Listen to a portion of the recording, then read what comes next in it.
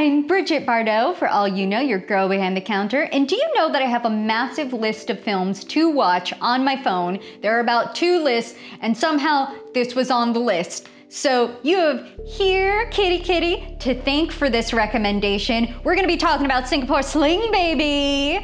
And if you are unfamiliar, then strap up, buckle yourself in, boys, girls, and everyone in between. We're in for a wild ride in extreme cinema territory. We're driving ourselves straight into some trash, but also let me reassure myself that it's classy because it's in black and white. And also, before we get started, dear people, trigger warning, all of the triggers, all of them. If there's a trigger you can think of, it's probably in this movie, so be forewarned. I am old McBridget, I've had a farm, E-I-E-I-O. Here a trigger, there a trigger, everywhere a trigger, trigger. What the fuck is this movie about? Let's get started already. Anyways, what the fuck is this movie about?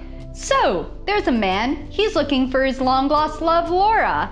And he lands on the doorstep of a mother and daughter who have recently lost their chauffeur in a mysterious accident which they know nothing about. So as he passes out on their doorstep, they're like, opportunity?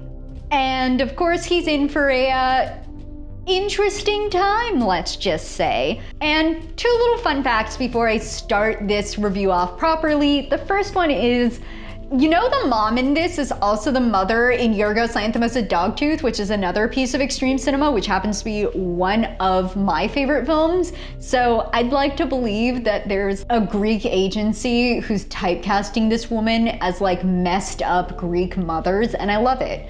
Second one being, we're gonna talk about the least best kept secret on YouTube. This film is available in its entirety uncut on YouTube, uncensored.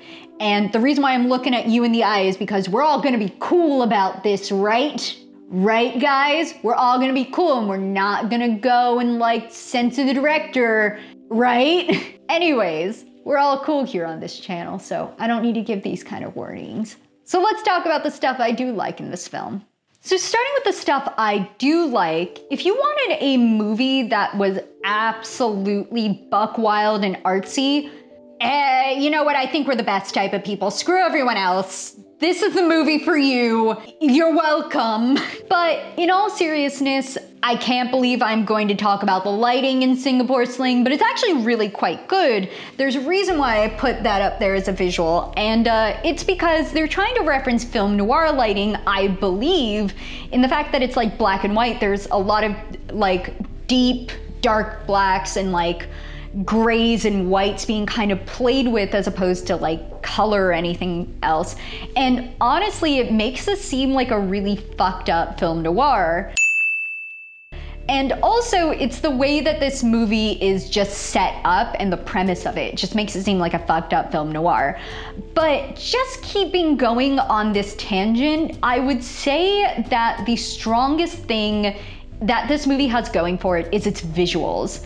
So going into the set design, it is impeccable and it manages to create tableaus that are absolutely gruesome and beautiful. And either way, they're incredibly visceral. And that also really even translates into the costuming because they're very iconic and they're very beautiful looks, to be honest. I'm trying to kind of replicate one here. I don't know how well I'm succeeding at it. I would say impeccably well for the wardrobe I have. Either way, these are very well thought out outfits and are able to really create a mood for the mother and daughter. And finally, I didn't know where to put this in terms of stuff I like. I am a sucker for inappropriate things playing at inappropriate times. And the soundtrack is pure gold for inappropriate things playing at inappropriate times.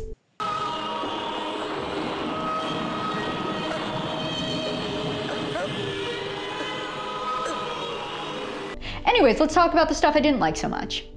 So starting with the stuff I didn't like, I would like to put a little bit of a caveat before going into this section, which is my views of this film do not reflect my views of the actresses involved. I think that they did a great job with the material they were given. That being said, I don't think it was perfect material. And you find out later that at least the mother goes on to do a better performance, I believe, in Dogtooth. But that's just my personal opinion. So getting into the brass tacks of what I didn't like, it's kind of the story. I found Singapore Sling to be a bit unfocused and slow. And that's not because I don't like extreme cinema. I think some of the best extreme cinema manages to weave in its shock value into the narrative, and it doesn't get in the way of the story. It just melds with the story to the point where the two are unlinkable. I just wasn't 100% invested in this, as I was with, like, a good example of an episode I did on one is Mermaid and Manhole. That links it up very nicely, but also even in a Serbian film or Salo. Both of these movies managed to go and weave in their shock value along with their pretty visuals, along with, of course, core story. Manja! To the point where the three things are just untangleable. And just on two weird nitpicky notes, the first one is, these do not look like a mother and daughter. That's a lie. Bullshit hour. The second one is, Meredith Harold as the daughter hits the part of my brain that makes me want to, like, rip out my own hair with her baby talk. That's just me. I genuinely, like, for some reason, like, women and baby talk just hits the part of my brain that makes me want to take the shoe and throw. I don't like the baby voice, and that's just on me. Anyways, let's give this sucker a score. Ladies and gentlemen and everyone in between, I am gonna rate this shit in Kiwis. And if you watch this movie, you're gonna figure out why. So, I will give this movie significant props for its visuals. They're impeccable, they're beautiful, but I gotta dock points for a weak story. I just have to. This isn't as fun to watch as some other extreme cinema. But that being said, it's not a bad watch. And overall, I'm gonna give it 3 Kiwis out of 5 Kiwis. And I'm just gonna say, if you watch it on YouTube and you don't have a ton of expectations, I think you're gonna have a really good time with this. But if you're like me and it's been on your list for forever, I think you might say in the end, I'm glad I found this on YouTube. Anyways, I'm Bridget Bardot, for all you know, your girl behind the counter, and I talk about movies you don't give a shit about. Like, follow, subscribe for even more movies you don't give a shit about. And of course, follow me on Letterboxd, I'm Bardot, for all you know, and follow me on Instagram at officialgirlbehindthecounter, and I'll see you in the next one, Counter Crew.